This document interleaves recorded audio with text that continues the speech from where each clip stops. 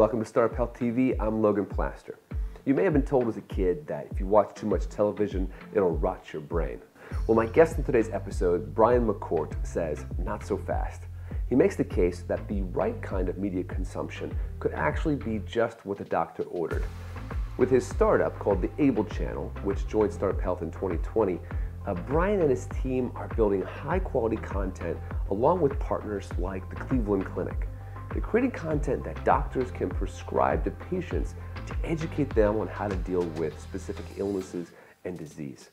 In our interview, we'll talk about what they've built. Brian will give us a preview of what's streaming next on the Able Channel, and we'll talk more broadly about the important role of storytelling in achieving health moonshots. Stick around. Crazy.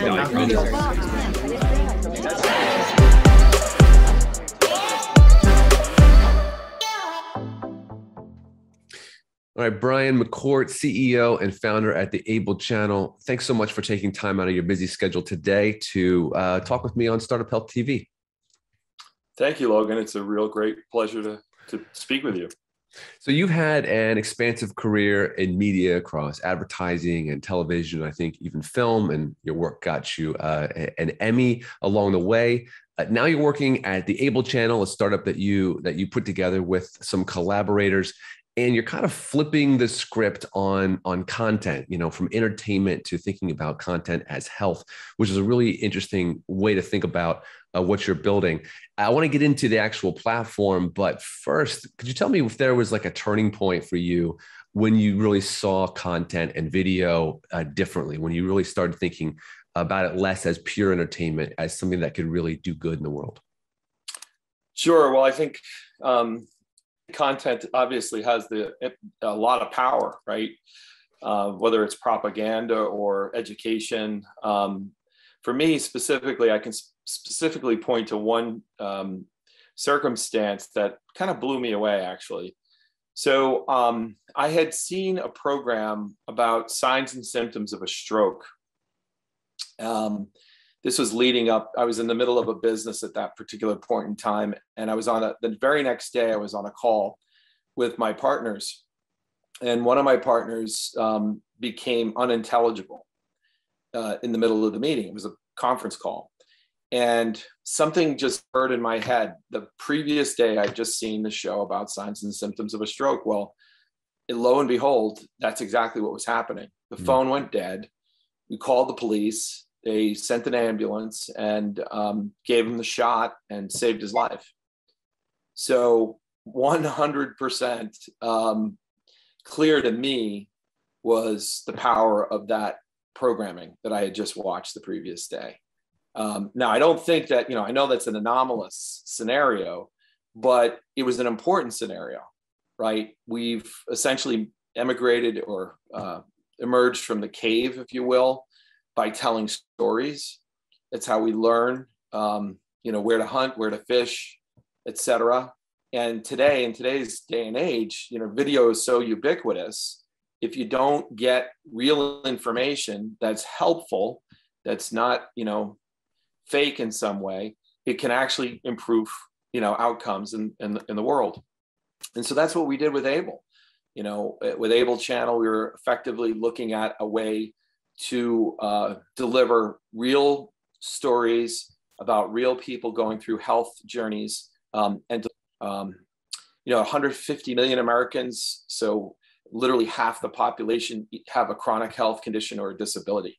So when you think about that size of a marketplace, and then you look at that juxtaposed to the fact that there is no clear health care channel in the marketplace, that to me represents a huge opportunity to build a business that is significant. So Brian, tell me a little bit about the content that's on the Able Channel site. When you go to the website, it kind of feels like a typical streaming channel. Tell me about the style that you're shooting and what kind of content you're covering.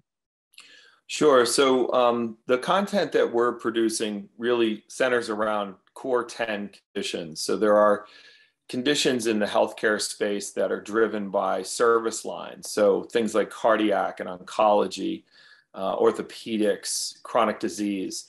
They're by nature, obviously clinical conditions. But what we've learned, and you can see this every day, is that if you're not packaging content appropriately today, especially medical content, people fail to engage.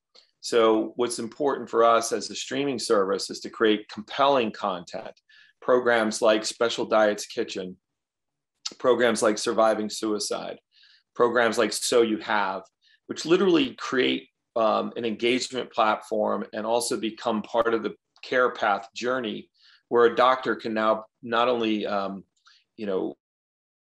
path and your prescription for medicine or whatever the next step in your journey is, but what we're working toward is the prescription of content to make you better.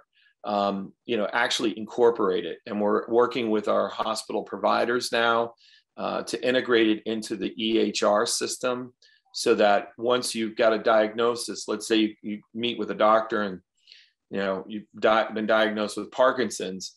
It's, what do you have? Who else has what you have?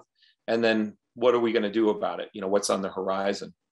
So now all of a sudden, the consumer who is in sort of a PTSD event when they're in the hospital, being diagnosed with cancer or whatever that condition is, they can actually watch content that kind of calms the situation, lets them know that there are others who have, persevered.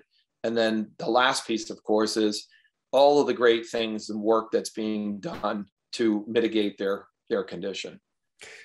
When you talk about prescribing content, you're really talking about going a step beyond a sort of a feel-good series that happens to have somebody with a certain condition in it. What's the role of actual evidence, of working with clinicians and providers and being sort of knit into the healthcare ecosystem? What role does that play in actually creating these shows? Sure. So the content that we produce is kind of bifurcated. It's twofold.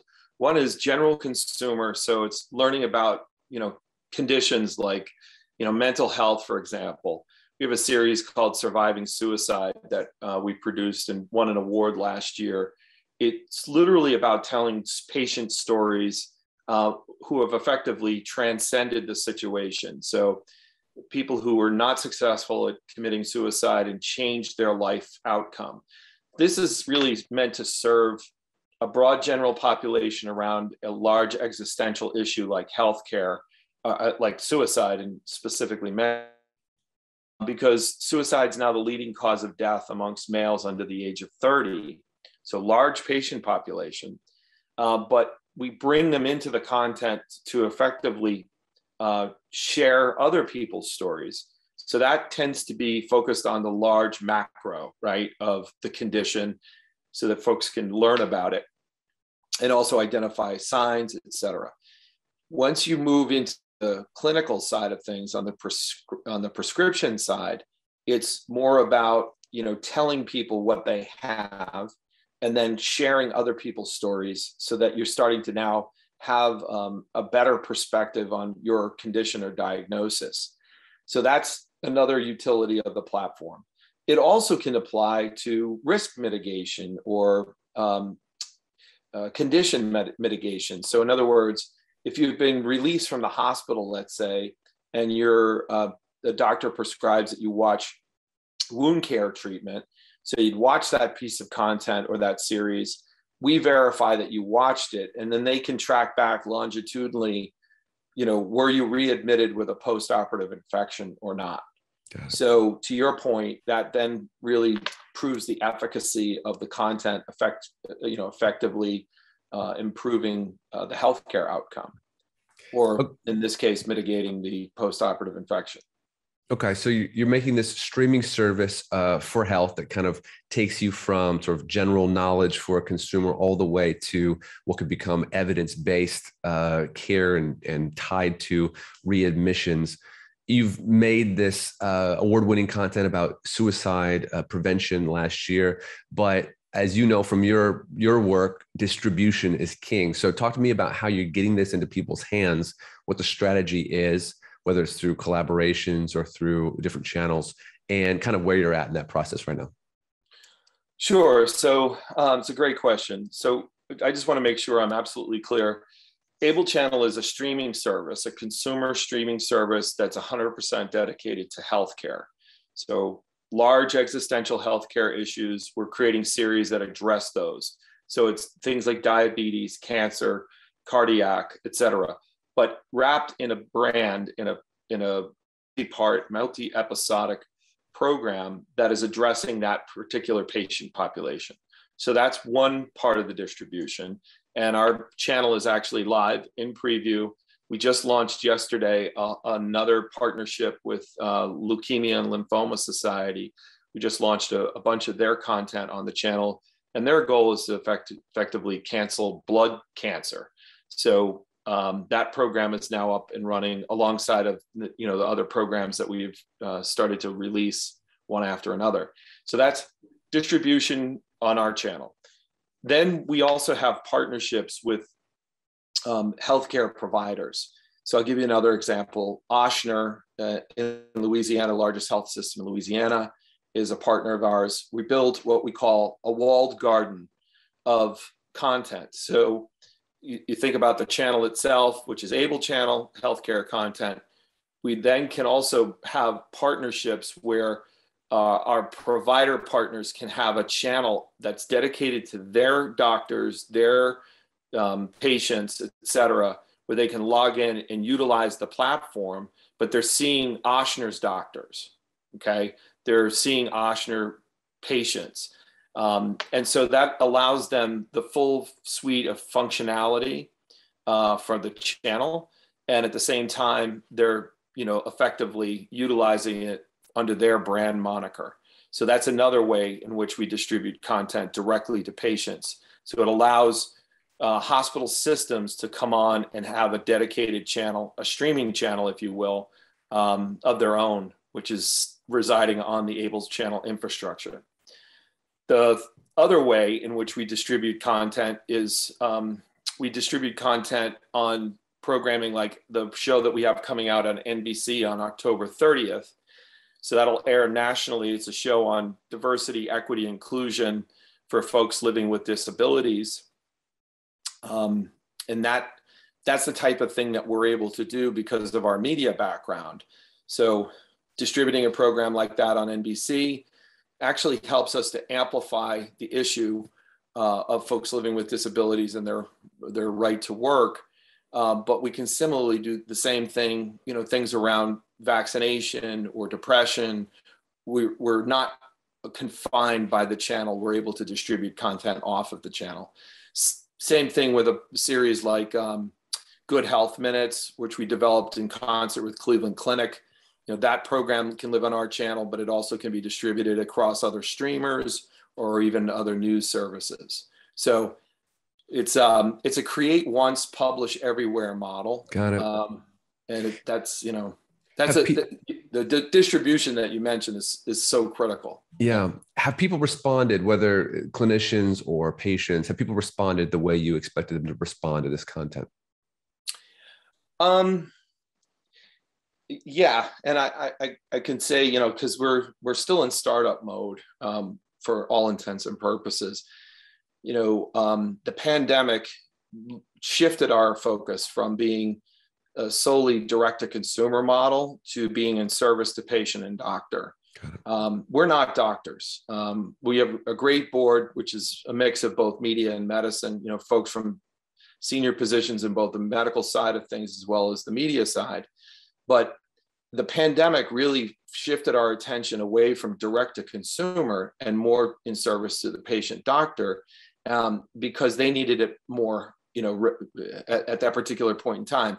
The second piece of that was, you couldn't produce anything because everything was shut down, for a period of time. So by focusing on the clinician side and, working with our partners, to your point, we've now started to see the effects, and it's almost instantaneous. Like when we launched Surviving Suicide, there's nothing more powerful than like the story that I told you when you asked me, was there a moment? And I told you about my friend who, had the stroke. Well, in the case of Surviving Suicide, it's a very, touchy subject for sure. But we were receiving, social media posts from people who said, this is such an important series. it literally had me, calling, the person commenting saying, this had me calling out, reaching out and getting help. So that to me is the kind of satisfaction, to me, the most important endorsement. We had NAMI, I think, posted and tweeted out as well, that they're, through they're essentially the ones that manage the 1-800 lifeline, for folks who are contemplating suicide. They tweeted it out, and we got tremendous feedback from them as well. So I can honestly tell you, anecdotally, we've gotten, from the patient population, a lot of positive feedback. And the other thing that's important, Logan, is that show, just like our other programs, everything we produce has a clinical underpinning to it. Sure. So that particular series features doctors from Cleveland Clinic's behavioral health group, who were enormously helpful in helping to make it happen. Yeah, I got to see one of those, a few of those episodes, and I noticed that you wove in the clinician voice in a really unique way. So it wasn't just a docu-series. It had that physician angle, which I think is unique and important. In the 1 minute we have left, who are you hoping to collaborate with right now? Depending on who happens to see this, who would you like to partner with? Well, we're open to partnerships with really anybody along the healthcare continuum. Could be products, it could be, new advances, it could be clinicians, it could be even on the insurance side of things. There are a lot of applications for what we're doing. The whole idea is that we live in a time where, digital engagement is paramount. And we're seeing that more and more, that the consumerization of healthcare is starting to, flourish, and the distributed virtual side of healthcare is also completely taken off.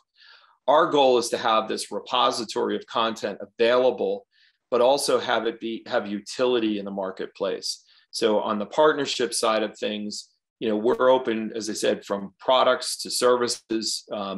We can create content and we can distribute content, and we can also measure the effectiveness of it. So our business is all about content, channel, and data. And so on the partnership side of things, we're looking for folks who, want us to help get the message out to the broadest population, but also on vertical channels that will have the greatest impact. That makes sense, Brian. Well, I think it's a good note to end on.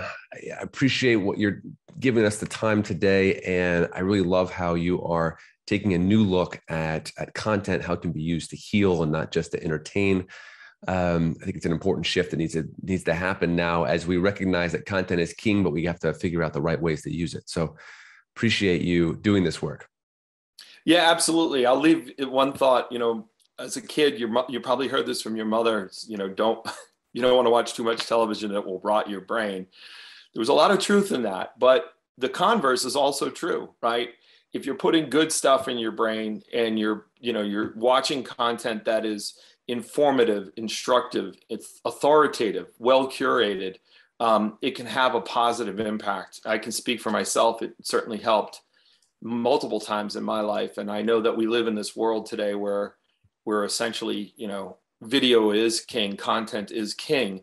What we're doing is giving voice to people who are not typically in the media space, and providing a platform for them to amplify, their important messaging. So that's really what it's all about. Love it. Well, we'll be watching what you do next, and best of luck, Brian. Thank you, Logan. I appreciate it. All right. Take care. Be well. Bye-bye.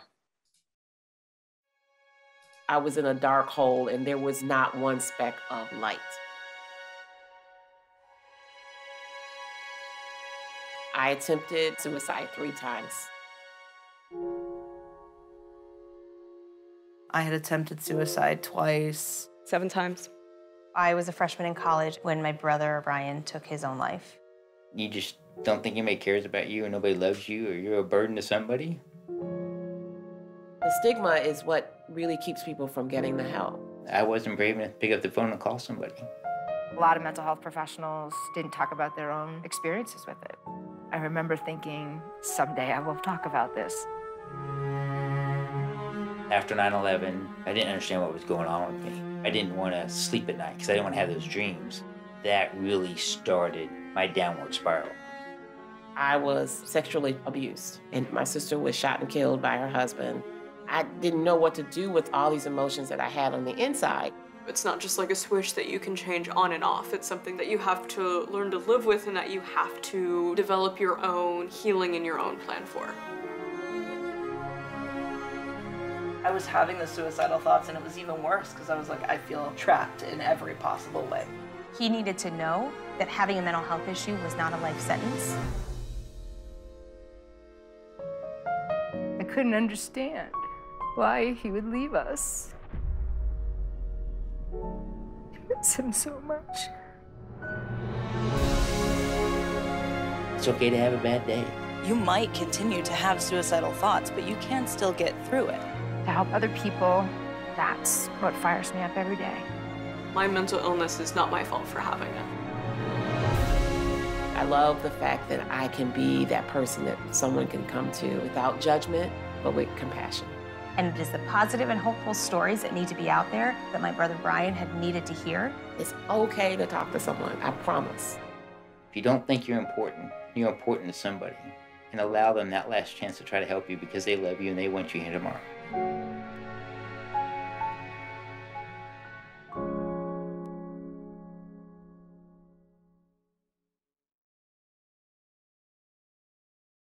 Quick word about this show, in case you're new around here. At Startup Health, we believe in broadcasting the stories of health moonshot progress, the stories of the most forward-thinking entrepreneurs in health.